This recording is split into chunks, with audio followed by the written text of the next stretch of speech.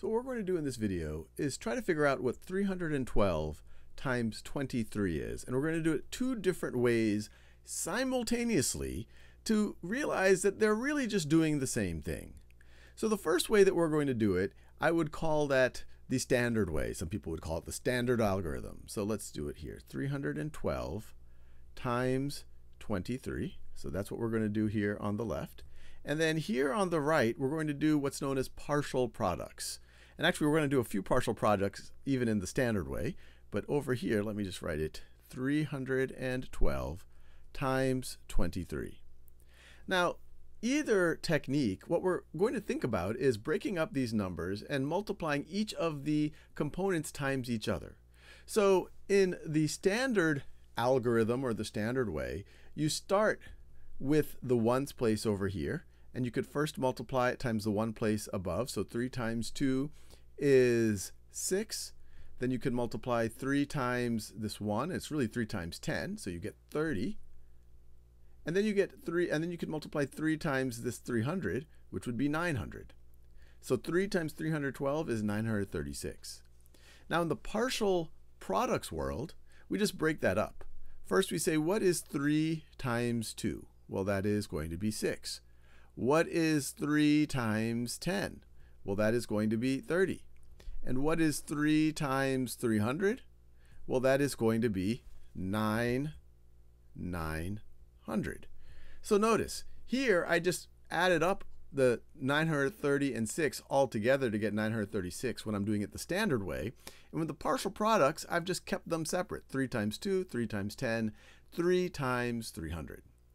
Now, if we do it the standard way, we would go to the tens place on this bottom number, this 20.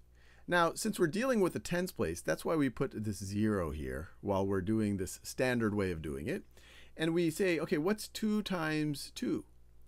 We would get 4. Now notice, when I write it down, it's actually 40, and that makes sense because I really did 20 times 2, which is 40. Then I could say, what is 2 times 1? Well, that is just 2. But notice, this 2 is in the hundreds place, and that makes sense because 20 times 10 is 200. And then last but not least, if I multiply the 20 times the 30, I could say that that is going to be 6,000. You might just say 2 times 3, but it's really 20 times 30, which is why the 6 is in the thousands place.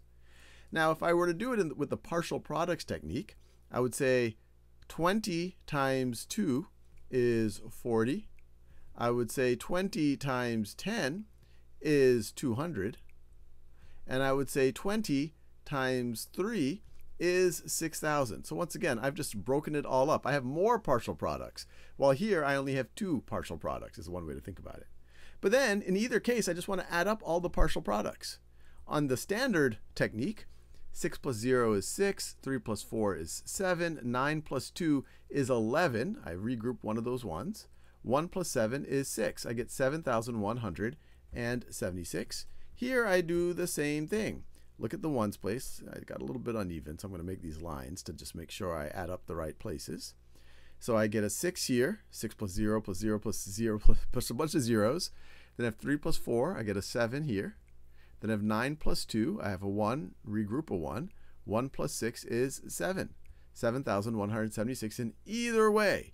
In the partial products, I guess it's the pure partial products, I break up everything. I get 6 different partial products here, while in the standard algorithm or the standard technique, I essentially take the partial products of 3 times 312 and 20 times 312. So I only have 2 partial products. But hopefully you see that these are very similar techniques.